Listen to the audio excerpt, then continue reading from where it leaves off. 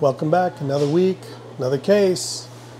I always seem to show things that don't go perfect. Maybe it's because nothing ever does, or maybe because that's really what I want to show everybody. So this case, we've got a patient that's fractured off a tooth. He's been a long time patient, extreme heavy grinder. I know why he broke his tooth. He doesn't seem to think so, but nonetheless, he fractured off the lingual cusp, non-restorable tooth. It's infected. So we're going to take the tooth out. We're going to do an immediate placement in this particular case. We didn't intend to lay a flap, but we noticed a dehiscence during cleaning out the granulation tissue, and we've got to address it. We simply cannot leave that dehiscence there. Too much chance that tissue is going to get into our implant site and cause our implant not to integrate. So let's take a peek at the case. And of course, I got my pitch. You want questions? You want something specific? Let us know. Just direct message us. Just comment below. Share our stuff. Just do it so that I leave you alone. Enjoy the case. All right, we've got a patient numb. Let's go ahead and break off the lingual fractured part, and we're going to start using our elevators. And we were able to get the tooth out pretty easily there, essentially just using elevators. Now we're going to spend quite a bit of time here cleaning out the extraction site to make sure we have all the granulation tissue, cystic tissue, everything out of there.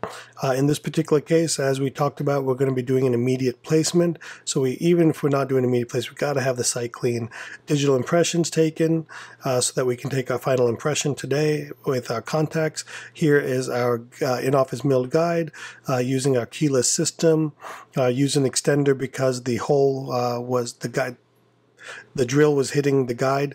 Now we're going to lay a flap. In this particular case, during curetting, I noticed that there was a dehiscence in the bone that you can see right there. So we're going ahead and clean out the dehiscence. We wanted to get access to it.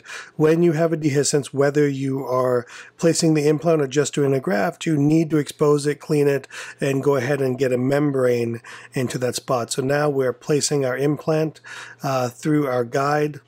And now we're going to go ahead and take our digital impression.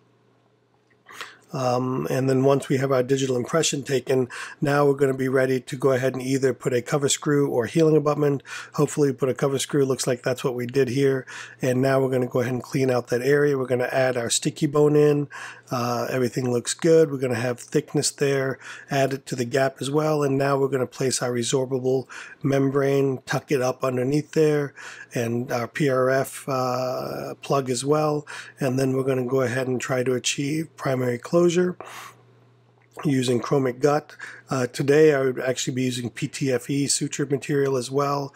I find that those hold up quite nicely and help keep the site closed.